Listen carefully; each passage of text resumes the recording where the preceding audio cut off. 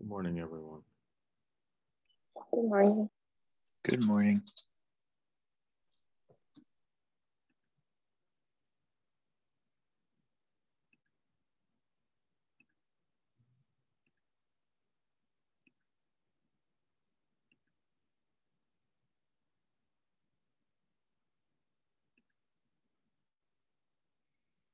Okay, let's just wait a second or two.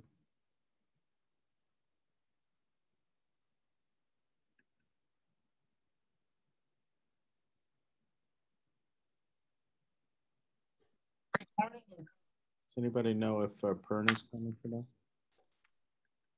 She's on vacation. Okay, then I guess we can proceed. Okay. All righty. A teenage girl walks into your office. She's an excellent athlete. And this is the resting ECG. And I was called by a cardiologist to take a look at this tracing. So I'm going to ask Dr. Obiaka what she thinks about this tracing. Good morning, Dr. Paz. Hey. So looking at the tracing, it's an upright P wave in 1 and AVF. We're looking at the long strip below. We have a variable heart rate. You see a P in front of every QRS with a steady PR interval.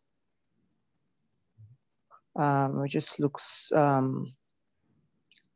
there's some irregularity, like I said, in the heart rate. So I'm just trying to figure out if this is a sinus arrhythmia or if there are some PACs that I'm missing. Just a minute. Mm-hmm.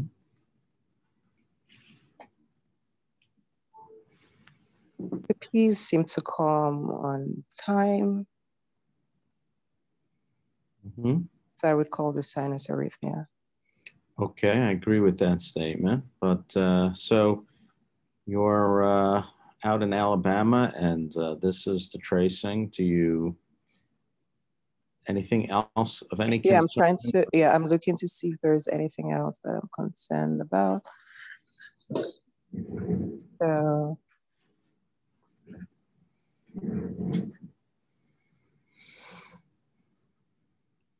my T waves are flattish in V1. I'm just trying to figure out where they are in my other waves, in my other leads. So this is a teenage girl.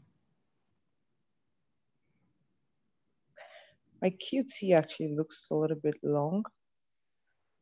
Well, let me it actually see. comes out. So, yeah, so it might be because my generally speaking, when you want as a rule of thumb with QT, well, one thing you know is that if the T wave ends before halfway of the R to R interval, generally the QTC is less than 460. That's a pretty good rule of thumb.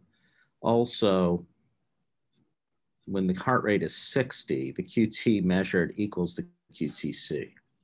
Okay. Since the heart rate is 69, the QTC is going to be roughly equal to the QT interval in this particular case, and the QT interval is not much above 400. So I don't think the QT interval is long in this particular case. So it's always, you're right to always assess that and be careful, make sure you're not missing a abnormal QT interval. But in this particular case, I think it is normal. Any other concerns possibly? My T waves in my lateral leads, they're all inverted. Yes. So yes, so in V4, V5, V6, I have all inverted T's. So is that a normal finding? No, I am concerned about those T waves. Mm-hmm. What is your concern? You are correct to be concerned. Yeah. So with the T wave abnormality, I'm just wondering if there's any ventricular issues, conduction problems. Well, I mean, your QRS is narrow and your PR interval is normal, so there doesn't appear to be any conduction abnormalities, but what could the T wave inversion be associated with? ventricular enlargements. Okay. Is there a particular disorder you would be most concerned about?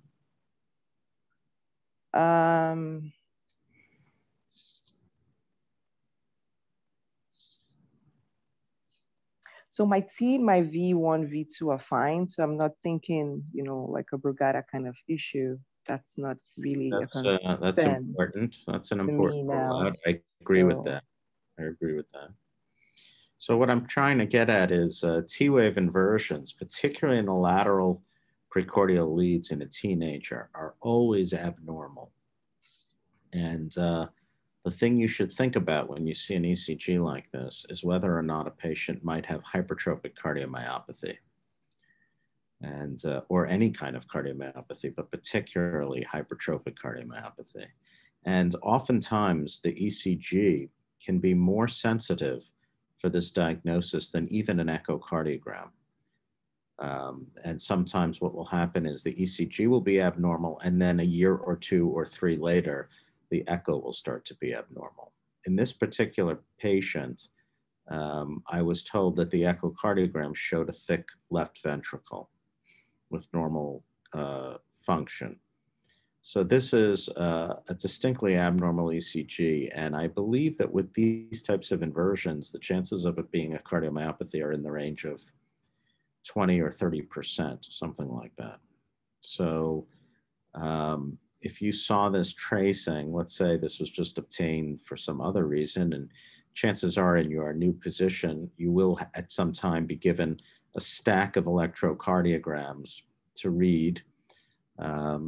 What are you going to ask of, what are you going to do when you see a tracing like this? So I'm going to ask about history of symptoms. So okay. history Let's of... what symptoms are you concerned with? Dyspnea or chest pain with activity, any history of syncope or near syncope, any family history. Okay, family history would be the most important. What family history of what, though? So family history of sudden cardiac death or near cardiac death, or any arrhythmias, and or any deaths with activity. Those are the things that we or cardiomyopathies of any sort. I can give you an example. I had a patient once with hypertrophic cardiomyopathy. Both parents were asymptomatic, but when you took a careful history, turns out the grandfather of the patient died waiting for a heart transplant from cardiomyopathy 30 years earlier. So sometimes that can be the type of history that people just blow off, because sometimes 30 or 40 years ago, people may not have even known what it is that the patient, the index case had. Okay, so you see this ECG, and what kind of testing do you want to do? So like you already said, the first thing I would do after getting the history is to do an echocardiogram. And I've been looking at the LV thickness, the septal thickness. Let's say that the echo is not very abnormal. What would you then do, or would you do anything else? So there are a couple of things I can do if the echo is not very abnormal, and if I'm still concerned, if I still have a high index of suspicion, I could do, I could stress the patient to see if they have any symptoms, and I could also do some genetic testing as well, right, to see if I can identify any genetic mutations. So you would definitely, it's actually now formally recommended that genetic testing be done in anybody who is believed to have hypertrophic cardiomyopathy. So yes, that I agree with.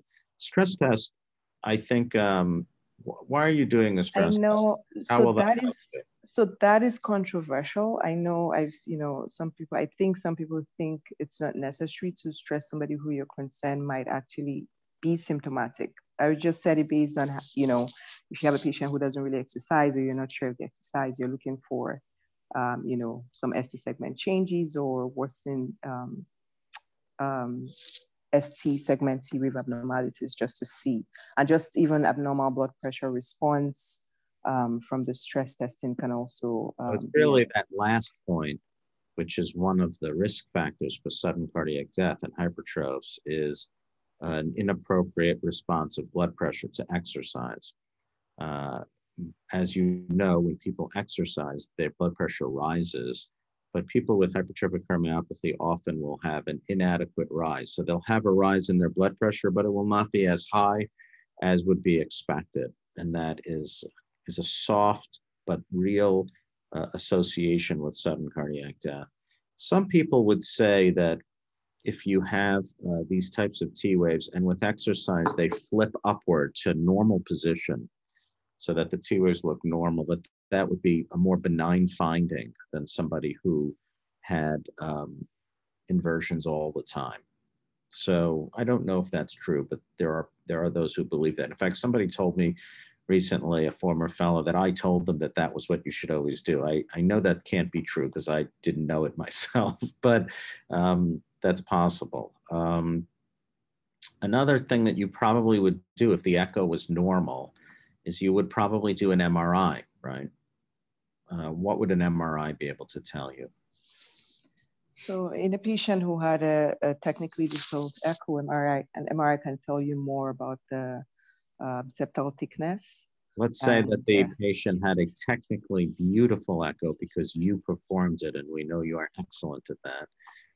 And so you see a little bit of LVH, but you're not really sure, is this an athlete's heart or is this a hypertrophic cardiomyopathy? Because this is an excellent athlete. She's apparently going to go to a very prominent college because of her athletic skills.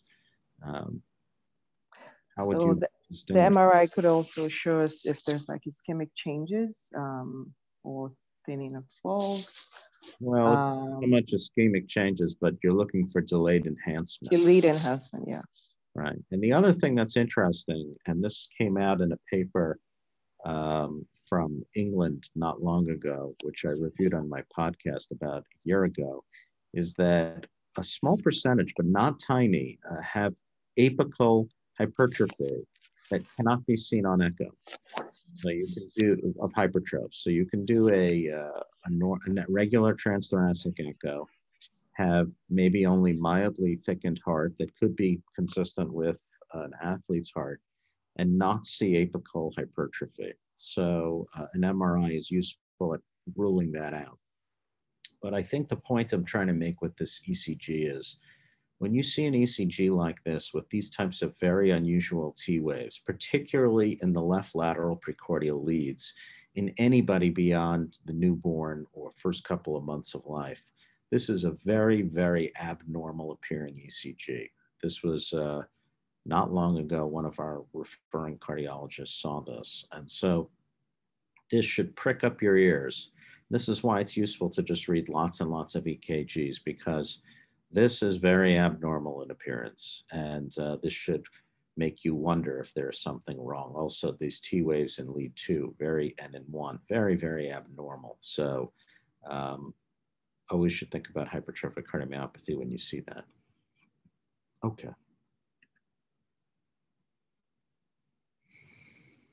This is a tracing of somebody who received a 20 joule shock here. And should this have been cardioverted with sync off? Why or why not? I will ask your colleague, Dr. Neha Alwalia, what she thinks about this. Morning, Dr. Pass. Hello, Neha. So in the beginning, we see a rapid heart rate. It's not quite clear what the QRS is, if it's wide or narrow. I mean, it looks wide, but sometimes you can have those like the T waves, which seem wider, but you can get confused. But I would say this is a wide complex tachycardia, and the heart rate is around 300, a little less than 300. And then, do we know if the patient was okay with during this or no? I think this actually comes from a neonatal ICU, and Patient wasn't complaining, but Uh-huh. rarely do at that age. Right. And then Yes, I should have asked, do you have any criticism of this tracing? um, Do you feel that the people responsible for this tracing, which by the way does not come from our institution, not that it matters, but do you feel that this is done properly, improperly? What's your thoughts? so I'm guessing we are discussing about this. It's not done properly. No, sometimes I'll show you normal tracing and try to fool you. I will do that on occasion. Being a somewhat devious person, though not very. Should think off. What are these little arrows? So let's try. This is, I think, the machine that's trying to sync with the QRSs, but it's not syncing appropriately. So the arrows are sort of lagging behind, or you can say in front, whatever, but they're not on time with the QRSs. So it seems to be not syncing. Not sensing properly, right? Not sensing, yeah. Right. So I think that's the main teaching point that I'd like to make with this tracing, is that if you look at this tracing, it appears like you could make an argument that maybe it does seem to be sensing on a similar portion of the QRS here, but then you start getting this one here and this one, these two don't seem to be. And really, if you look closely, the relationship of the sensing arrow and the morphology of the QRSs, the relationship is changing. So that suggests that it is not sensing properly. So the first question is, should it have been cardioverter with sync off? The answer is no, it should have been synced. But the problem here is that the patient wasn't properly synced. So you hook it up. So it's always important when you're going to cardiovert somebody and you're using synchronization, which is what you should do for any reentrant type of arrhythmia, to make sure that it's syncing properly. And the way that you tell is by looking at the arrows, that almost all defibrillators have some equivalent of an arrow that will point at each QRS. And it's a good way to know if the system can tell what's going on. Now, normally, where do we do our sensing from? When we're using pads, how do we normally sense the QRS for synchronization during a cardioversion? How do we sense? As in, if where are we sensing from? QRS? Okay, that's true. But how do we technically get a QRS to sense from? Like what lead are we using? But what lead are we using? Like, how do we get, so you put your pads on the patient, you turn on sync. How does the system even see the QRS at all?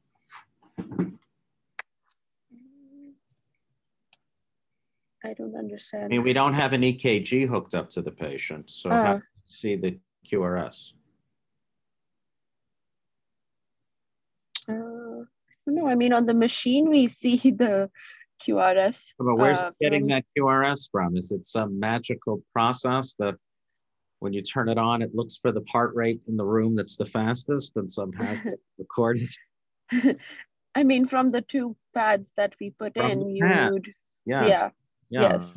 The pads are actually being used as ECG leads as well. Right. And it turns out that for most defibrillators, the filtering is very good on those, and you usually get a very good clear QRS, oftentimes better than an ECG that the system uses and is, it's designed to properly sense through those pads. But sometimes you get something like this. Now, in this case, they're using paddles.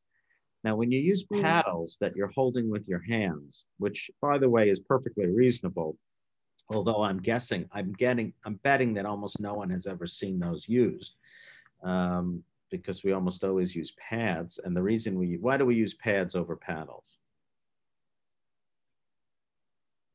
I'm just good contact and stable position? Well, but you can put the paddles on and hold really tight. On TV in emergency rooms, they always show Like you. burns from the paddles? No, same risk for burns.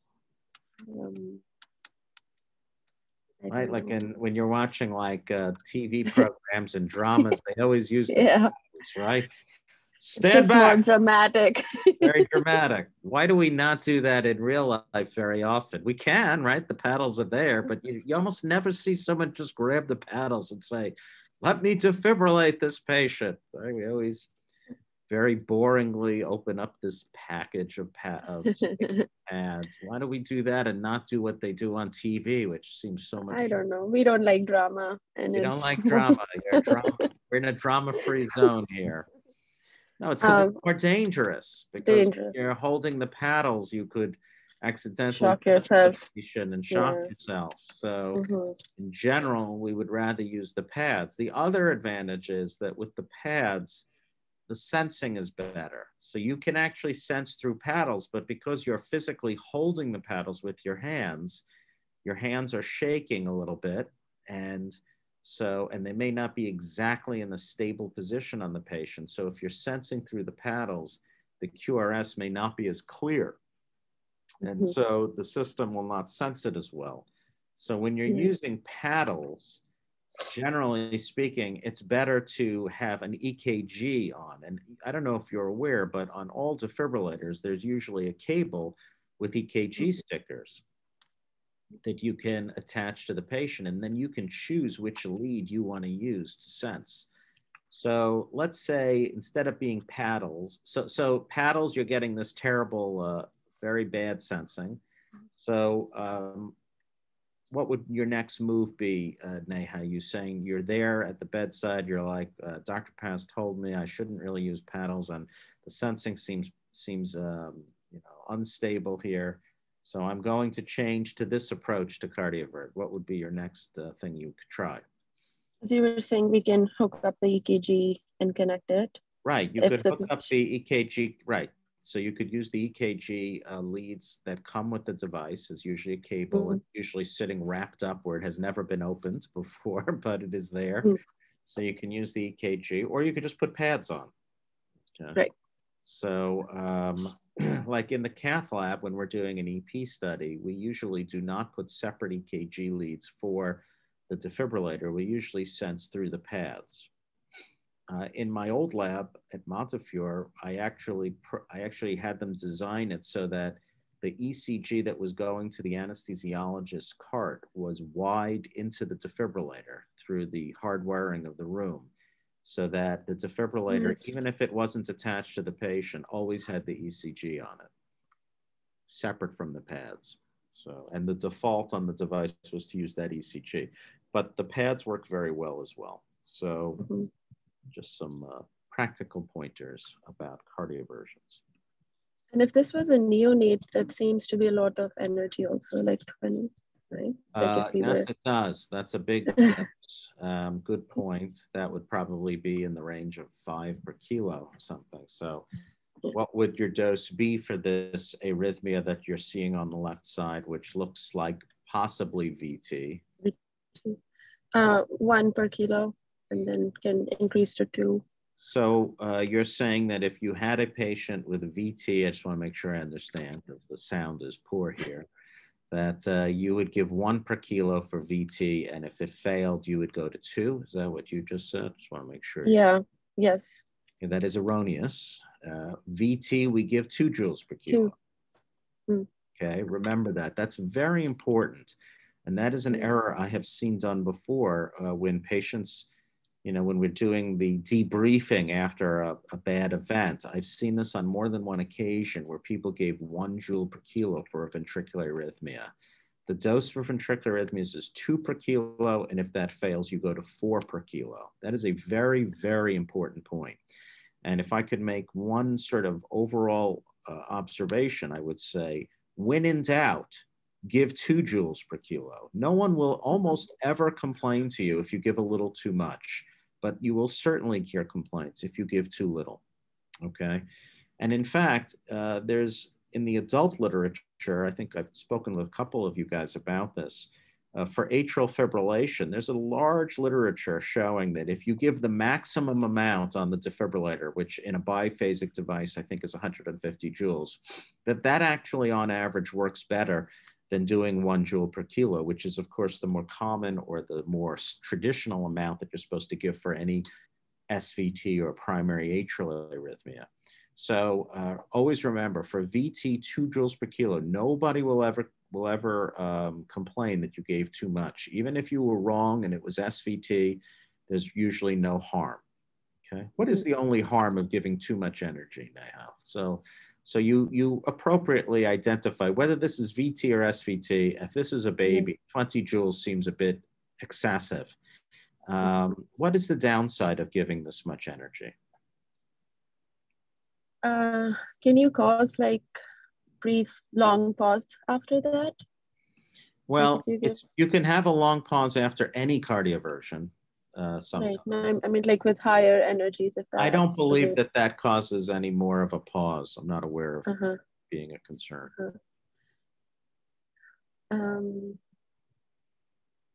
Not sure. What does cardioversion energy do to the function of the heart? Decreases, like it causes a transient function. Yeah, it's certainly a negative inotrope of sorts, if you want to think of it that way. So when you cardiovert somebody with a lot of energy, you do reduce function, at least temporarily. So that would be one potential negative of giving too much. But generally speaking, there aren't a whole lot of bad negatives to giving too much. That's part of the reason why AEDs work. Right? How does an AED know that the patient, right? You have these AEDs that are all over schools and public places, thankfully. And sometimes 98-pound grandmothers arrest, and sometimes 250-pound men arrest. How does the AED know how much energy to deliver? Yeah, I guess it's just a standard energy, like high energy. It's always given the maximal amount. Yeah. And so the point is, too much is almost never a problem. Too little, though, can be. Okay. A quick question. So my question is, for pulseless VTAC, is there utility to sync? And if yes, why does PALS say just defibrillate? I don't know why it says to just defibrillate. If you're really sure it's VT, then you should sync, I would say. I can't really think of a great reason not to. I will say there's one concern I have with syncing in any patient, and I've talked about this before, and it's very important. In the present era, we use pads virtually 100% of the time, unless somebody is arresting. We already talked about why we don't use paddles too much. But by the way, there's nothing wrong with using paddles, just FYI. But so you're using pads. And one of the downsides of using sync is if it's having trouble synchronizing. Once you hit the button to defibrillate, so you charge the device, and then you say, clear the bed, and you press the defibrillation button, or the cardioversion button. Sometimes it does not deliver, because it will not deliver unless it can sense a prior beat, because it's programmed to try and not put the shock on a T wave. But sometimes if the sensing is bad, if the synchronization is poor, it will wait. And if you're standing at the bed space, you press the button and nothing happens for 5, 10, 15 seconds, it is natural to say, I wonder why this isn't working. And then you go to the patient and you maybe check the pads, or you push on the pads because you think maybe there's bad contact, and then whammo, the device defibrillates, not only the patient, but you. So always remember that when you're synchronizing, that if it does not deliver a shock and you do not understand why it is not delivering a shock, you should turn the device off, or at least turn it off from the shocking. Just put it in the ECG mode. Then figure out why it isn't delivering. I'm guessing, David, that the reason that they probably say not to use sync is because sometimes the device will have trouble synchronizing and it may delay delivery of a shock. That's probably the reason, I'm guessing. So Dr. Pass, in a case like this, say, you know, Nay has done all the maneuvers she can, and we're still not able to get the pads to sense. Is there any, and the patient, say the patient is unstable, and we know that if we, so then can we just defibrillate? What's the harm in going ahead? No, then what you should do is use the ECG cable that comes with the device and put that on. And once the ECG cable is attached, in all defibrillators, there's an option to choose which lead you want to use. You'll actually, one lead will be pads. It'll say pads. Other leads will be, you know, 1, 2, and 3, or whatever the leads are that the device gives you. Usually they give you at least a 6-lead ECG choice. So you should be able to use 1, 2, 3, AVL, AVR, or AVF. Okay, and sorry, I have one more question. When we say, so usually we talked about the pause that can happen when we give a shock. So say you're in a situation where you give a shock and you have like a long pause and you have to pace. Like, have you, like, I just, you know, I know we can pace with the pads, but I've never, you know, seen it done. I've never been in that position. So can you just explain? Yes, so I wish I had a picture of the device in front of me, but basically there is a pacing modality and you just sort of turn it on. And this is the most important feature about pacing through pads. It's very important. When you start pacing through pads, it's sending a very large amount of energy that is intended to stimulate the heart. But there's a lot of skeletal muscle between the pads and the heart. And so when you start pacing, and it's usually just one of the settings on the same knob as defibrillating, it's always a good idea to start at a very high output. And what's going to happen is that you're going to see that the entire body of the patient is going to shake with the rate of the pacing. And that's because the device is capturing the skeletal muscle of the chest. And so the chest is sort of jumping with every paced beat because you're stimulating so aggressively. But this is a very important point. The fact that you're seeing stimulation of the skeletal muscle does not necessarily mean that you're capturing the heart. You naturally would assume you are, but you may not be. And so you need to look at the EKG. Now, the artifact from pacing externally is very large, but you can see a QRS after it if you are capturing. So you must run an EKG of some sort while you're pacing in order to see if you're capturing the QRS, because you will be fooled into thinking you are by stimulating the chest muscle. But you may not be capturing the heart as well. When you're capturing the heart, both the chest will be moving, but also the ECG should show a QRS after each paced beat. So typically what we do is you turn it up to a very high output, and then you slowly decrease the output until you do not see capture. And then you increase it a little above that so that you have capture, so that you're not giving the maximal amount of energy. So Uzo, since you brought this question up and we're talking about a 4-kilo infant in the NICU, let's say, as you described, that you give the shock and then there's this very uncomfortable pause. Would you use the pads to deliver pacing?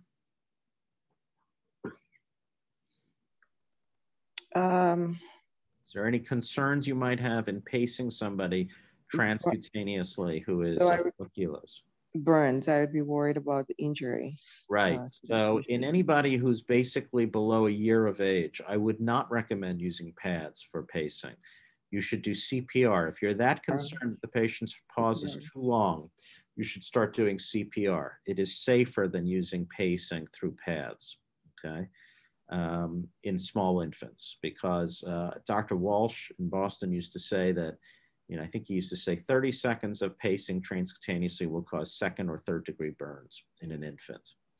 So you really ought not to use those. If you're worried about a pause, do CPR, compress the chest, do not pace externally.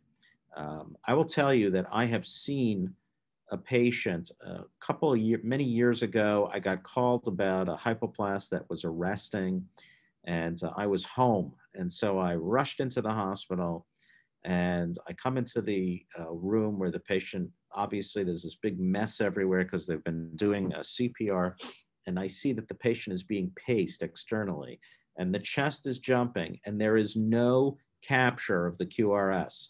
And this has been going on for an indeterminate period of time because it took me 17 minutes to get into the hospital that one time. And I remember being very, very upset because even an attending intensivist did not realize that the presence of skeletal stimulation from transcutaneous pacing does not necessarily equal capture of the heart. So you must check on the ECG that there is a QRS following each of these large pacing spikes from external pacing if you have a larger, older patient. Okay, it's a very, very important point. So the best way to do this, again, is to turn it to the largest or highest output possible, and then confirm that you're getting capture of the QRS, and then slowly walk down the output until you lose capture, and then go a little bit above it. Okay, that's an important point. So thank you for asking. Okay, this is a strange tracing, but this triangular thing in the middle was a big shadow. This is a very big thing I notice as people take pictures of EKG, and I get a little shadow of their hand in the middle. So I lightened it so that you could see the tracing a little better. This is a V2 is an A-wire tracing in this postoperative patient. And I'm going to go to Dr. David Barris to ask him what he thinks is going on here. Okay, so I'm looking at the rate first. And I'm looking like I see about 1.5 boxes between each beat. So that'll give me a rate of about 200 beats per minute. Mm-hmm. Now I'm looking at my leads here. Is V2 an atrial electrogram? Yes, it is. In fact, that's what it says right here at the top. A-wire tracing V2. Oh, look at that. So looking at that, I feel like I see possibly 2 atrial spikes. One comes after the QRS, and one comes precedes the QRS complex. So we could be dealing with an atrial flutter 2-to-1. That's very good, David. That's exactly right. That's an example of 2-to-1 flutter, or at least atrial flutter. What's the atrial flutter rate? So the flutter rate, let's see here. So it'll be about 400 if we're 2-to-1. Okay, yep, that's correct. So patient is stable for now. How would you manage this? So we can, if the patient was able to be sedated in ICU, we could do synchronized cardioversion is an option. Mm-hmm. Yes, that's true. How much would you give? How much energy? So we can do 1 joule per kilo synchronized. Okay, that's certainly very reasonable. Any other options? We could use we could use medication as well. We could use propranolol, I think sotalol. We can try to pace out of it if we have our atrial wires in post-op. Right. So if you were going to atrial pace out, how would you do that? So we would want a rapid atrial pace at a rate that, I mean, I guess I'm trying to think, because if the flutter rate's 400, I think we would have to pace at a higher rate than that. Mm-hmm. So we would want to turn slightly above that and do it for maybe 5 or so seconds to see if we're able to get back to sinus rhythm. That's right. That's right. You can try to get the try to block one of the limbs of the flutter rate of the flutter by doing that. And that's actually what was done in this patient was rapid atrial pacing. Sometimes you have to do it a number of times until you capture the atrium. One of the problems with pacing that fast is sometimes the atrium won't capture that fast of a rate. So sometimes you want to be pretty close to the tachycardia rate, because if you go a lot faster, you may not capture. In this particular case, we were able to capture. We actually were able to terminate the atrial flutter and put the patient into orthodromic reentry tachycardia, which they also had, and then we were able to pace terminate that. So, but yes, synchronized cardioversion would never be the wrong choice. Very reasonable in a post-op patient.